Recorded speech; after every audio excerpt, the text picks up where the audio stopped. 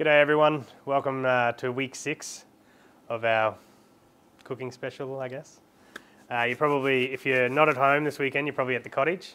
So this is what I'm going to make today is going to be carbonara pasta, which is something you can easily make up at the cottage. Doesn't take that many ingredients.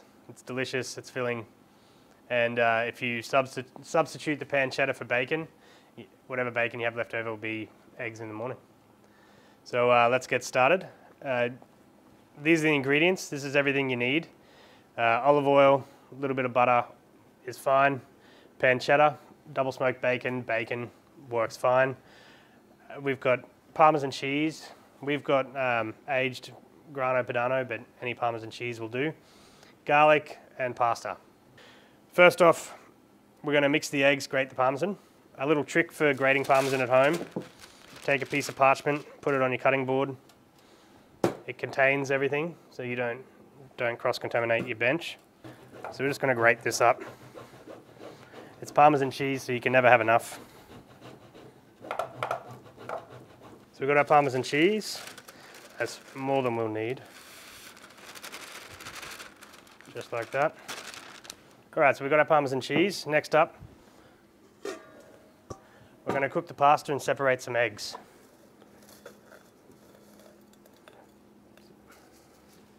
So pasta goes in lightly salted water, not heavily salted water, and I'll show you why shortly.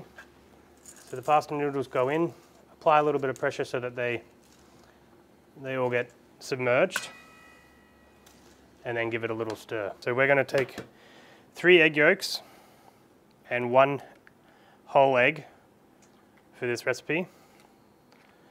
Separate an egg just like that. If you're wearing gloves, you can use your hands. Use the shell just to cut through the egg whites. If you get a bit of egg shell in the egg mix, use the shell to scoop it out. It's actually ideal for cutting through the membrane. So 3 yolks, 1 egg.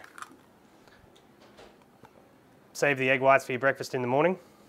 Give these a good mix. Now, add some Parmesan cheese to this and add some black pepper. So that's ready to go. So we turn our pan on and we cut up some garlic and cut up the pancetta.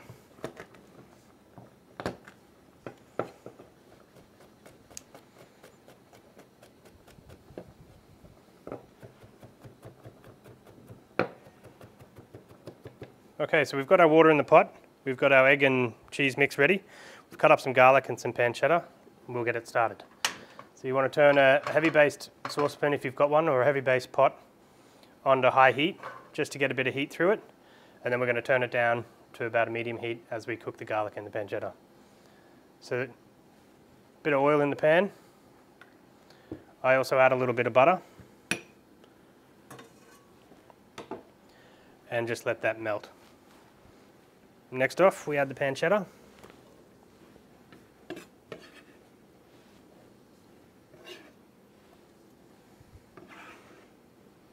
And we add the garlic. I add the garlic off to the side, just so it gets a bit of direct heat. And then give it a stir. Now I don't add any salt at this point, I add a bit of pepper. And we want to just cook that down. And we want the pancetta to cook down, render off a bit of the fat, the garlic to sweat off, and flavour the oil. A little bit more oil. All right, so while that's cooking and the pasta's cooking, I've got a few minutes. I'll go through what we've got for specials for you this week. We do have lasagna coming out, individual size and the half hotel pan. So we've got those. We've got mac and cheese coming out this week. We've got 2 different varieties. We've got regular mac and cheese. You'll probably see it on the screen right now while I talk about it. Mac and cheese, it's got a little Parmesan cheese gratin on top, so breadcrumbs. We've also got in a limited variety, barbecue pulled pork mac and cheese. They're selling fast and we've only got a limited amount. So so get in early if you want one of those. We're introducing new flatbreads. We've got a vegetarian one, pesto, grilled veg, and goat's cheese, and we've got a meat lovers flatbread. You just pop them in an oven, 375, 5 minutes. You just want to color. You just want the top to color and melt, and they're ready to go.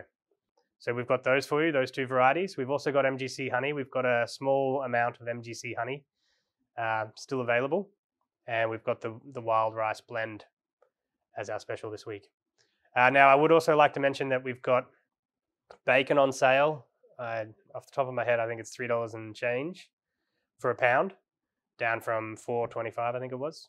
We're just trying to move that. We've got about 20 pounds of it to go through. So get in if you're going up to the cottage, get some. It's got plenty of shelf life left on it. We're just trying to move it.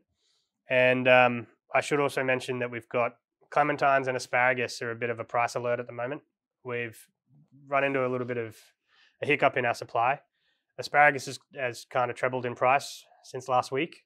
So if you're buying asparagus, just be wary that it's now over $7 a pound. And clementines, we were doing 4-pound boxes for $5 or $6.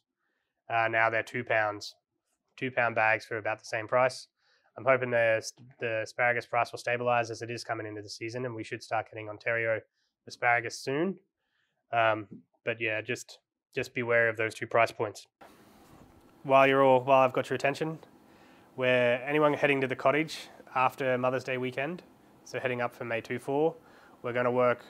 We haven't ironed out the kinks of it yet, but we're going to do a cottage package together. I think a couple of steaks, a couple of pieces of chicken, some corn, some potatoes, everything you need to go up to the cottage the first day and have a meal ready to go. So keep an eye out for those. They're going to be coming out after Mother's Day. And speaking of Mother's Day, if you haven't already placed your order and you want to do something nice for your mother or your wife, it's a great way to do it. Before the cutoff, I think it's Friday. So we're cooking that down, just rendering off any of the fat on the pancetta. Medium-low heat at this point is fine. We've got our pasta going, and to test if pasta's cooked, you want to break it in half, and there should be a little white center in the middle, and not white all the way around, like a yellow ring around. So at this stage, we're going to add the pasta. Now you want to remove it, if you've got a gas stove, you want to remove it away from the heat, because the water from the pasta and the oil will splatter. Tilt it away from your face, add the pasta. It doesn't matter if you get a bit of the water in there. We're going to add a little bit anyway.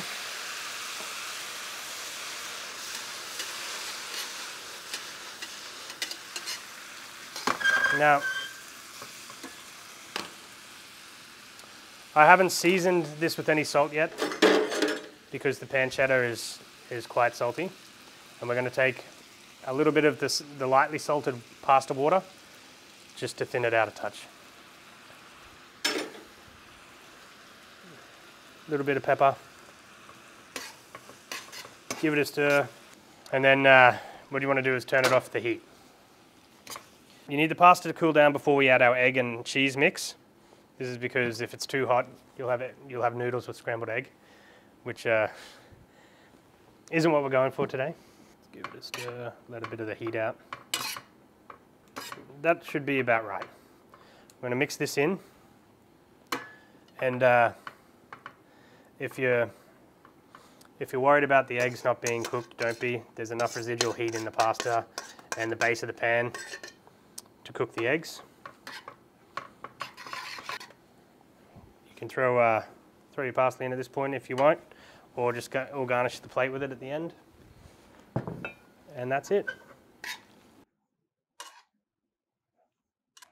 And there you go. Authentic carbonara.